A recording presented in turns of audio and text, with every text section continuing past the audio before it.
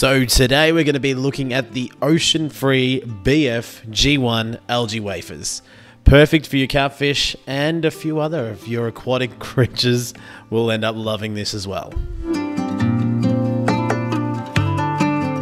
Okay, so what I really like about this first off is the tin. It's heavy duty, it's big, it's sort of going to be perfect for obviously storing the food at the moment, but once we've run out of the food, we can easily use it to store more food, or even some other products that you might have sitting around your fish room, or you know, in your cupboards under your aquarium. Now these wafers come in two sizes. They come in the small and a large. These are the large ones, which is really good for my larger sailfin pleco.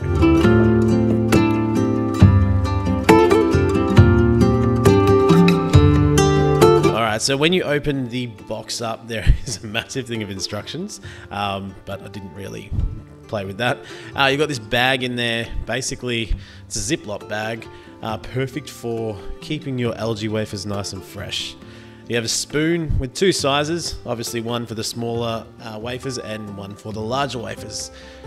Perfect for not getting algae wafers all over your hands when you're trying to feed your fish. And then last but not least, you have the wafers. Basically, you just want to cut this bag open and then refill the Ziploc bag. That way you keep everything nice and fresh, and then you can keep it inside your tin and keep the tin nice and clean.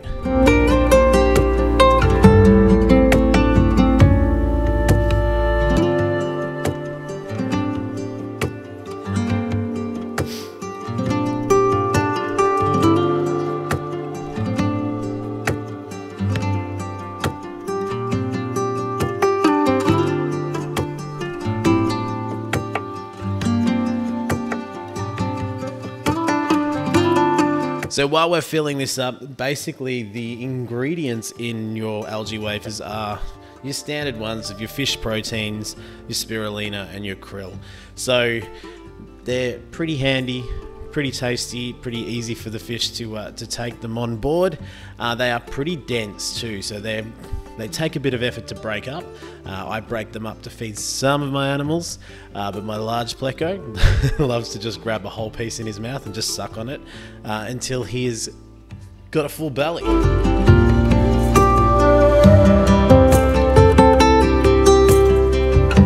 Alright, so it passes the package test. Let's go see how much the fish enjoy it, and I'll show you who else really enjoys these algae wafers in my fish room.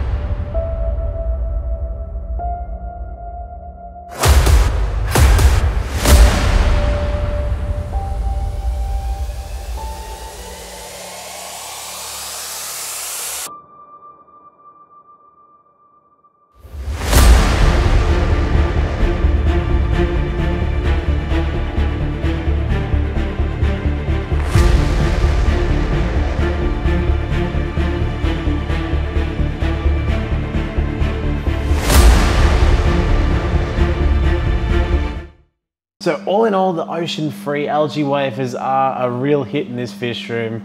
My shrimp love it, and catfish love it, and you even saw the lawnmower blenny and the royal dottyback fighting over it. So it's definitely something I like to feed as an alternative to just your regular fish foods, your live foods, your dry foods, and also your freeze-dried foods. So if you're looking for that algae wafer that you want to try something a little bit different, definitely check it out. I love the tin. The tin is probably the best fish food container that you'll get because it's so handy after you've finished using all that food.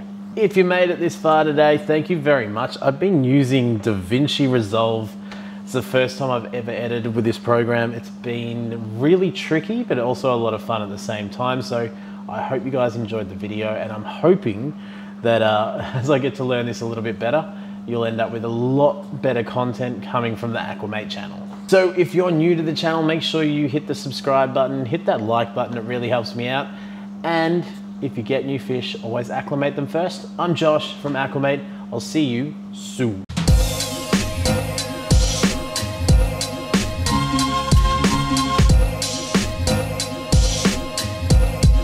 What a wonderful world.